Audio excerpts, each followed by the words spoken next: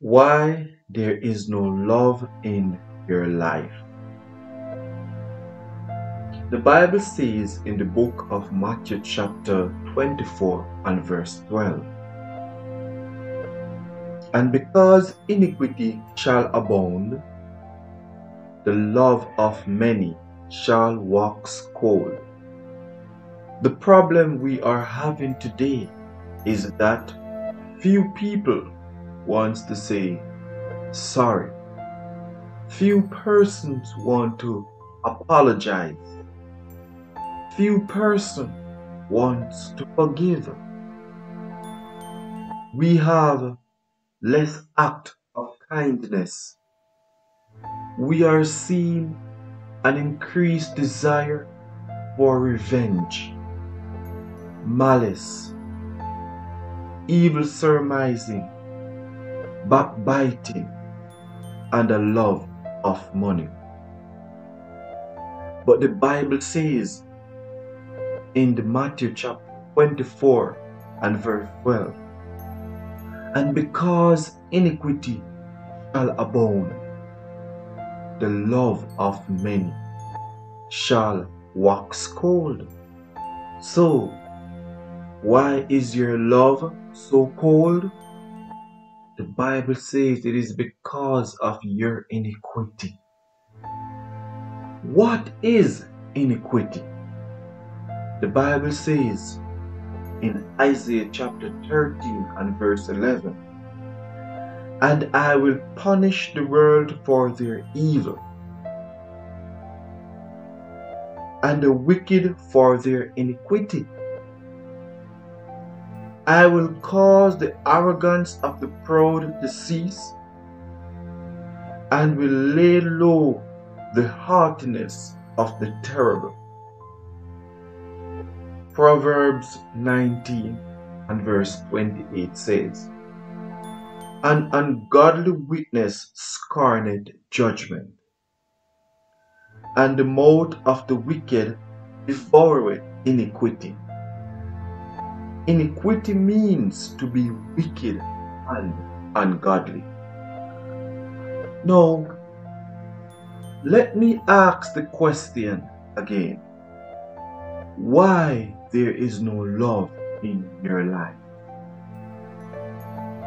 The Bible says it is because of your wickedness and ungodly ways, which is also known as iniquity. If you are wicked and ungodly, you can never love. The Bible says in 1 John chapter 4 and verse 7, "Beloved, let us love one another, for love is of God." Who love is of? Love is of God. And everyone that loveth is born of God. Let me repeat this part right here for you. Everyone that loveth is born of God. So, love is of God, and in order for us, for you and I to love, we must be born of God and know it God. Verse 8 says, "He that loveth not knoweth not God, for God is love." So there is no way a person who practices iniquity can love. Now, what is one of the definitions of being cold? This definition comes to us from Webster's dictionaries. It says, "To be cold means to be marked by a lack of warmth of normal human emotion, friendliness, or compassion." So, when there is no God in our lives, it is as a result of our iniquity.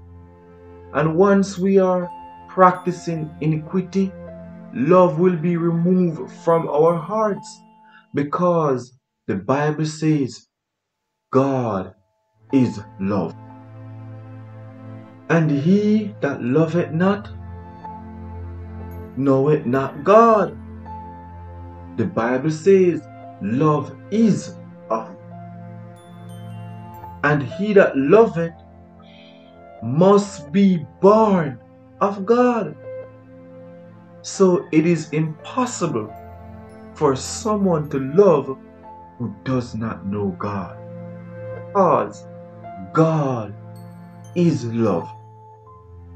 He is love. So how can you regain love in your life? Well, here's what the Bible says. Isaiah 55 and verse 7. It says, "Let the wicked forsake his way, and the unrighteous man his thoughts, and let him return unto the Lord, and he will have mercy upon him, and to our God, for he will abundantly pardon." So forsake your way, your wicked ways, the evil things that you're doing, the thoughts that are ungodly, and come back, God. He is calling you. He wants to pardon you. The Bible tells us that he will pardon. He will forgive. He will cleanse you from all unrighteousness and filthiness. The Bible says in 2 Chronicles chapter 7 and verse 14, "If my people, which are called by my name, shall humble themselves and pray, and seek my face, and turn from their wicked ways, then I will hear from heaven, and will forgive their sin, and will heal their land." Oh, what a beautiful text. What a lovely passage. There are a lot of healing that ought to be taking place in our lives, because our love have become cold because of iniquity, because of wicked thoughts, because our sins have separated us from God. But God is calling us back to him. He wants to pardon us. He wants to create in us a clean heart. He wants to renew in us a right spirit. He wants to take away that stony heart and give you a heart of flesh. Won't you come unto the Lord today?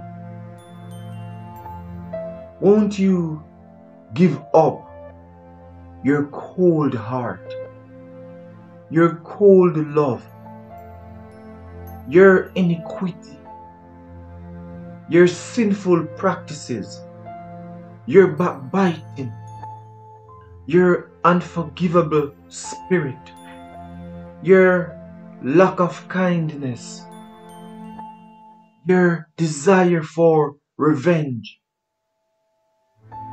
malice, evil surmising,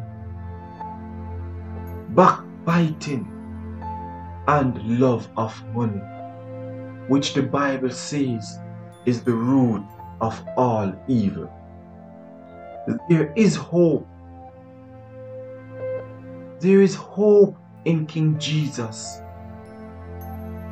He is the way, the truth, and the life. God is love, and he that loveth not, knoweth not God, for God is love. So let us turn to God today, who is the true source, love, who is the embodiment of love. He is love. So, my brothers and my sisters, may the love of God remove this cold love from you. May the love of God remove this iniquity from you. Let us pray. Our God and our Father who art in heaven, thank you for your love. You are love, and without you, there is no love, but only false love, only deceptions, and we don't want that. So give us your love and remove iniquity, wickedness, sinful practices, sinful desires, and evil from our hearts, and pardon us, we pray. In Jesus' name, amen.